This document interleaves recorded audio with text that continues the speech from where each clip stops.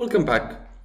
After creating the project, this is the Azure Functions project. Maybe not all of you are familiar with Azure Functions, so basically we get started directly building the project, but I'm going to explain concepts on the way, and I will recommend you some resources on the other side so you can learn basically Azure Functions. But for this session, we are going to take a look at the project and understand it a little bit so you can continue with the next one but when we start creating functions. So basically, the Azure Functions project by default, as you can see, it contains, if you create it through Visual Studio, you're going to see that we have a function 1 over here, which is basically a class that contains function, one of our functions.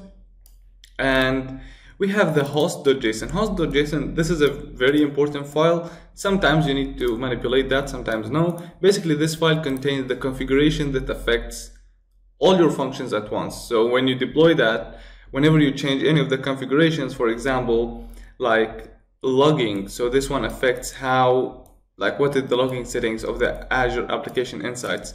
You can add other configurations of like Cosmos DB connectors or stuff like that. Whenever you want to add, like here, there is a list of all the possible settings that you need that's available for you by the host.json file. So I'll mention the link in the description box. So basically, for our course, we are not going, I think, to change anything with that one. The next file that you have is local.settings.json. I think this one is not available for you through source control. So basically, this is available. I think if we check GitHub right now, after I push the changes, I don't think that you are going to see this file over here, because this file, as you can see, it's not tracked by the source control or by the Git. So basically, you need to create this file locally, and what does it contain? This is, you can compare this one at the app settings.json that you can find in ASP.NET Core, but those for development variables, because when you deploy to Azure, we are going to set those variables or those those variables or those settings in the configuration of the Azure Function app itself. So what it contains is, those are your settings over here. So for example, if you want to add like some setting, we put it over here and we give it a value just like normally, just like any other thing. So basically, you can put it over here, and it contains one of the most important settings, which is Azure Web Jobs Storage. This is the traditional or the default name of the Azure storage account that this Azure Functions needs to run. Actually, every Azure Function app needs a storage account to run. So here you need to set the connection string of that Azure storage account. But because we are locally and because we are using the emulator, by default, Azure Web Jobs Storage gives the use development storage equals true. This is the connection string of the emulator. So right now, if I run the app, it's actually using this one. It's using the storage account for many reasons. One of them, like to store the log files, for example. This is one of the reasons.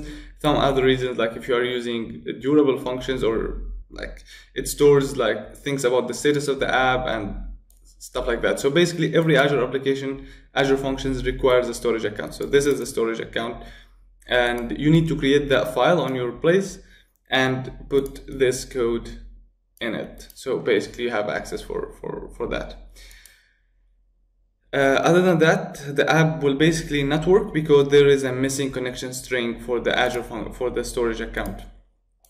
And so those are only the files that you need to talk about right now to create a new function. So here we have function 1, and later on we are going to create startup.cs. So we have a place where we can register our services through the dependency injection. But if you want to create a function using Visual Studio, we had to add a new Azure function.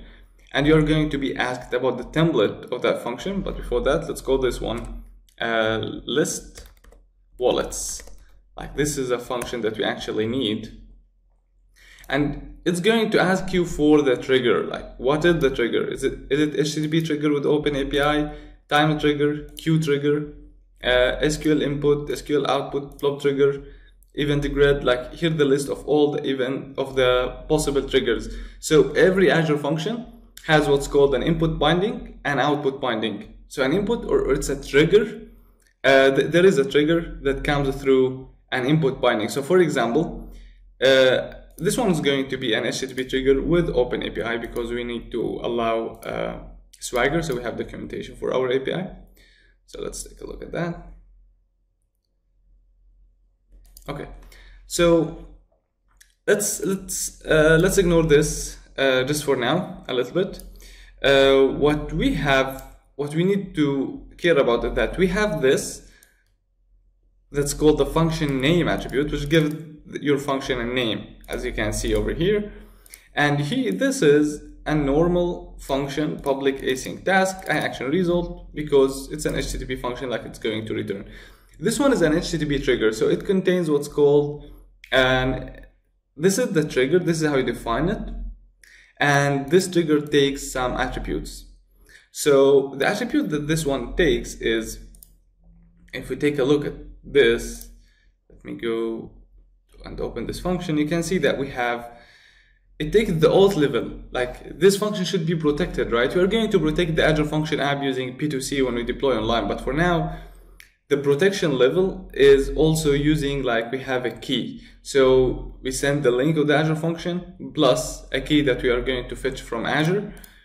And we have the methods.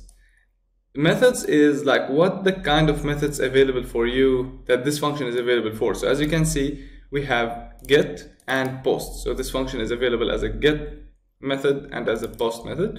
And here, if you need to define a route, so for example, it is like something slash wallets slash list, something like that. So you can use this route parameter. And this is an HTTP trigger. So this means HTTP requests triggered this function. So basically you need that request, right? And this is the HTTP request that that's available for you. It's available via parameter. So the trigger is HTTP trigger, and this is then input binding. And this is the context of your request. So for example, if we are using a timer trigger, there's going to be nothing over here because it's just the timer. But if you are using like a queue trigger, so when a message added to queue, this function will start. So in that case, there's going to be a queue trigger, and there is here a string, which is the message that contains the message that comes from the queue. So basically, we have HTTP trigger, we have a trigger, an input binding, and we have what we call an output binding, which is a set of integrations for your Azure functions with Azure. So for example, some of the output bindings, for example, like we can have a Cosmos DB output binding, and in that case, what we do is that here we will have an object like that.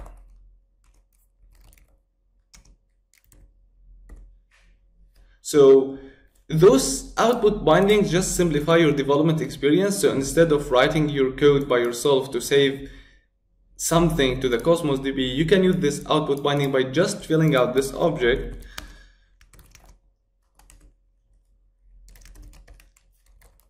like that.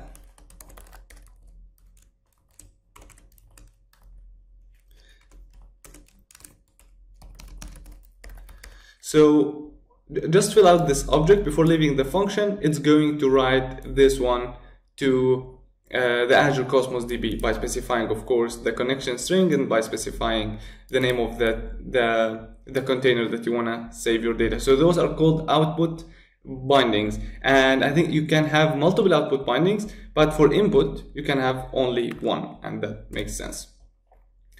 So we are throughout our coding experience, most of our functions, if we review the architecture, will use actually the HTTP trigger, but we have this one that works via the queue trigger, and this one works via the timer trigger. So we are going to have variety of functions. We are not going to use output bindings too much because of one reason, like this one. There is a function that's going to write to the blob storage, to write the picture of an invoice or the documents related to this transaction that you are saving. When you fill out the output binding, it directly creates that blob for you, which is good. But the other side is that it doesn't give you any flexibility. What if I want to change some properties for this blob available on the blob container?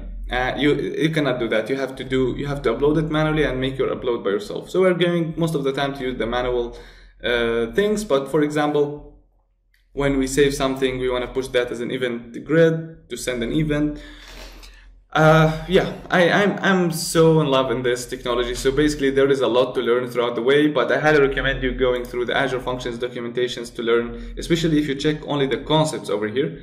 So you can just see, okay, what is there? And in the course, I'm always going to be explaining every little thing in details. So basically you're going to have a deep understanding about what's going on behind the scenes. It's not just about, this is an Azure function that we're going to write, so we're going to explain it, so you're going to learn. But here you can have some cool stuff like triggers and bindings. Explains everything that I was talking about, and it shows you like different concepts and stuff like that. And because we are building a real application, you're going to see the real scenarios, even the advanced ones, as I've said, when the output binding doesn't work for us. So I hope you get the idea behind out of this, and in the next video we are going to create the project that we're supposed to do in this video, but I decided to make a video about explaining what the Azure Functions is. And yeah, so thank you so much for watching, and see you in the next one.